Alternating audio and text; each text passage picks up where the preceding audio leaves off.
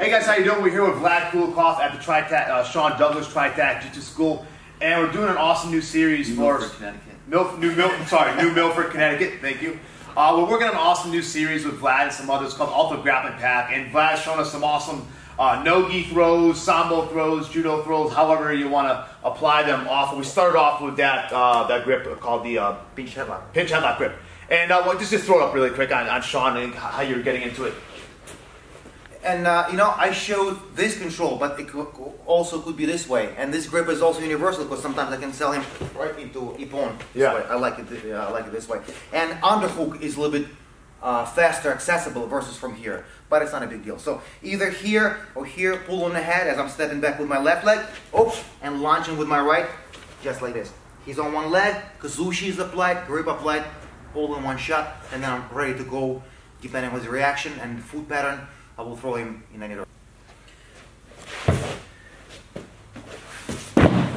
Cool. I wanted to know, what are other, can you ever set up with the so you're like in a pummel? Absolutely. How are other ways you're setting it up?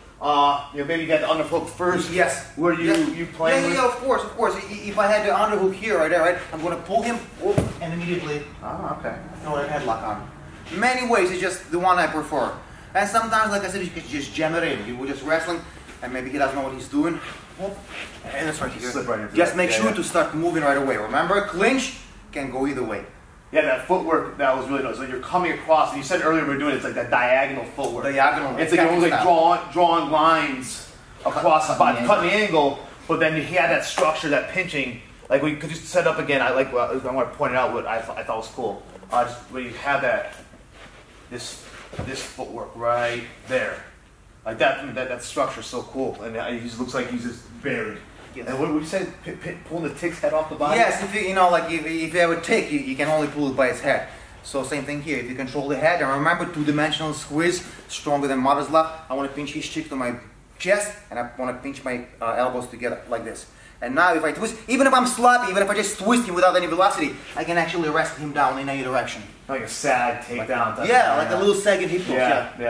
Yeah, exactly, guys, right? Sometimes if you can get the hips across, all I do is like ukemi slide down, whoop, and twist the guy. Oh, that's nice too. And the reason why I like this one as well, because often if you roll somebody off the hip, you create this rotational momentum, and there is a chance of being rolled over. However, with a sagging hip toss, I go directly down without creating any rotational momentum. You just bury him. Yes, so boom, just stick out, ukemi, and just pop, like you hit nail. There is none of this going on anymore. That's great for feet sauce or self-defense, just getting a hold of someone. There's not a lot of like high-level technique to that, just kind of sit into that hip. As you know, since you wrestle, head goes, body falls. Body goes.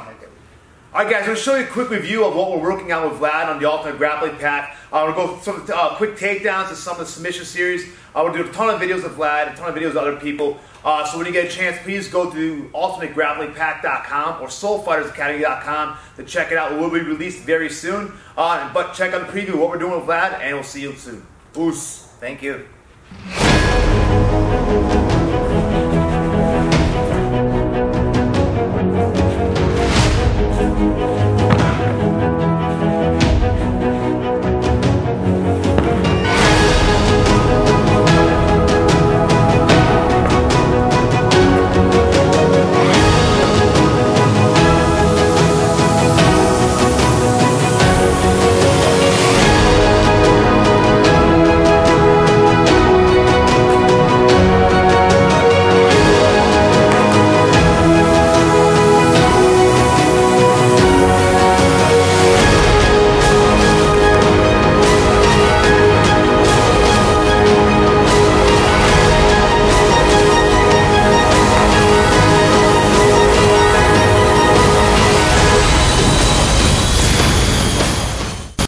Guys, I just wanted to say this, and I think it's good to the people out there. I've been doing martial arts for a very long time, and I know Sean has as well. And I've been around some high-quality martial arts, I believe. And recently, just met I've known you for a while, but met you recently, and just extremely impressed by the quality of information, his technical ability, and his nature as well. So. If guys, please, if you get a chance, find him anywhere on Facebook, on YouTube. Where are you teaching right now? I teach at Brewster, World's Gym, Soul Fighter. Soul Fighters Brewster, yep. I teach at another Soul Fighters affiliation with Mike Palladino, EGA, and I teach in another Yet gym in Southern New York, which is a predominantly kickboxing gym. I teach Nogi there as well. Yeah, so if you guys are follow Soul Fighters Academy, if you go to soulfightersacademy.com, you'll see we're putting a lot of information about Vlad, where his schools are, how to contact him, how to get private lessons with him, training,